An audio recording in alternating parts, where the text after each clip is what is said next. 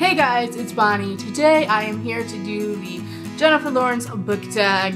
Per usual, I wasn't tagged, but I really love Jennifer Lawrence, so I was like, you know what, I'm gonna do it anyway. I forgot to look up who did this tag, but I will put their name here, and obviously, as always, the original video will be linked down below, but let's just get right into the tag. The first little question, or just Jennifer Lawrence thing, is growing up in Kentucky, and for this, I am supposed to pick a book set in a rural area.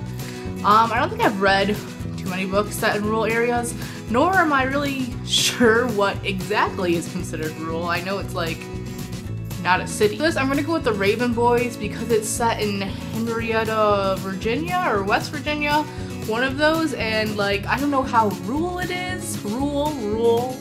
But I mean, it's like the closest, and when I think of it, I don't think like big city lights, so I mean, good enough, right? Yeah. Discovered on the Streets of New York. A book that you found while browsing and you ended up loving. I don't really, again, have one for this question, really, because I haven't really browsed and found like a completely unknown book and been like, wow, incredible. For this, I'm gonna pick The Last Song by Nicholas Sparks because, wow, look how beat up the copy is for one. It's a mass market paperback, so I definitely just found this while browsing, and I didn't really know what it was about. Obviously, I knew Miley and Liam Hemsworth. Nope, they didn't get married. Obviously, I knew Miley Cyrus and Liam Hemsworth were in it because their faces are on it, but I really didn't know anything about it. Had never read a Nicholas Sparks book before then, and I really love this book, so yeah, that's my choice. Squaring off social media. Pick a book that you refuse to read. I really can't think of a book that I refuse to read, so I feel like I'm pretty much open to anything. I mean, I could say 50 Shades of Grey, but I guess I'm not refusing to read it. I just don't see myself reading it. I don't know. I could also say like the Maze Runner prequels because the Maze Runner series just went so downhill for me, and I have no interest in those books. Like, I do not. Honestly, I'm not sure if I ever want to read something James Dashner writes. No offense, he seems like a great person, but the Maze Runner, just the writing style drove me insane, so that, I guess, can be the answer for this question. Beginnings on TV transferring into film.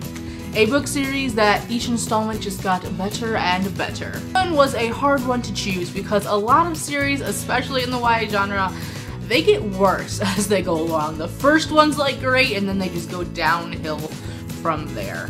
I know Cinder is a series that everyone says gets way better, but I haven't continued that yet, so I can't choose it. But I did find one, and it is the Harry Potter series by J.K. Rowling.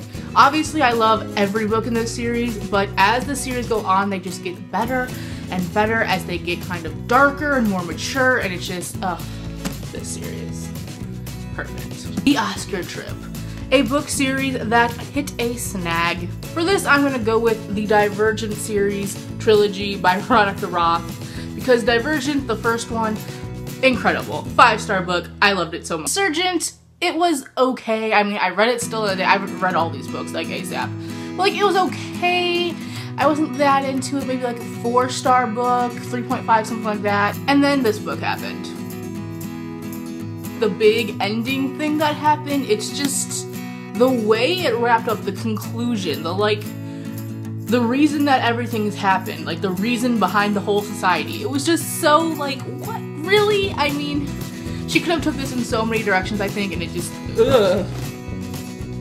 Bye, Insurgent. It just didn't hit it on the nail for me. Sorry. J-Law and Carissa Martin. Your favorite book by a collaboration of authors. This, I'm going to go with Dash and Lily's Book of Dares by David Levithan and Rachel Cohn. I'm not sure how to say her last name. But this book, I recently read it during the Christmas time, and it was phenomenal. I think that both of them writing really helped the story because they were each able to write a different character's perspective as the book went on, which is between two characters. And this book is just so good. If you haven't read this, I would definitely recommend picking this up around Christmas because it is the perfect Christmas read or just holiday read no matter what you celebrate, and yeah. This book is so good. Working with David O. Russell, a dysfunctional character you couldn't help but love. It'd be really funny to pick like Tiffany or Pat for this character. This character I joked about it, but I really am gonna go with like Pat and Tiffany from Silver Linings Playbook because they are just the most dysfunctional but lovable characters. They are serious, they're messed up people, you know, especially Tiffany, and I mean Pat, he's just, they're both so crazy and dysfunctional. But it's impossible not to fall in love with them and root for them, and yeah, this book is great. So if you haven't read it, even though you've watched the movie, I would still do it. I mean, I read it before I watched the movie, and there's definitely some differences between the book and the movie, so I would still read it, and it's really good, so yes. Mystique, a villain who thinks they are doing right, aka every villain ever created. For this, I'm going to go with Clancy from The Darkest Minds. He's not like, you know, the main villain ever, but I mean, he's pretty awful. And I believe he thinks that he is doing the right thing and that, you know, he's just trying to fight for them, right? But Clancy. The Hunger Games, your favorite high-profile series. And finally, everything she has ever said. Favorite comedic or snarky character. For this, I'm gonna go back to The Darkest Minds, and I'm gonna pick Chubbs, because Chubbs is snarky, and he's hilarious, but he's also just a great friend and a great character. And I freaking love Chubbs. He is the man, and I love him. So yes, Chubbs, always Chubbs. Okay, so that was the Jennifer Lawrence book tag. I hope you enjoyed. Let me know if you've done this tag down in the comments. I would love to watch it.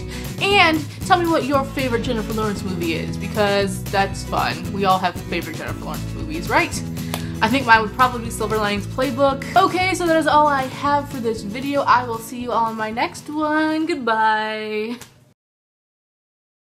You know, the big ending thing that happened. What the heck was that?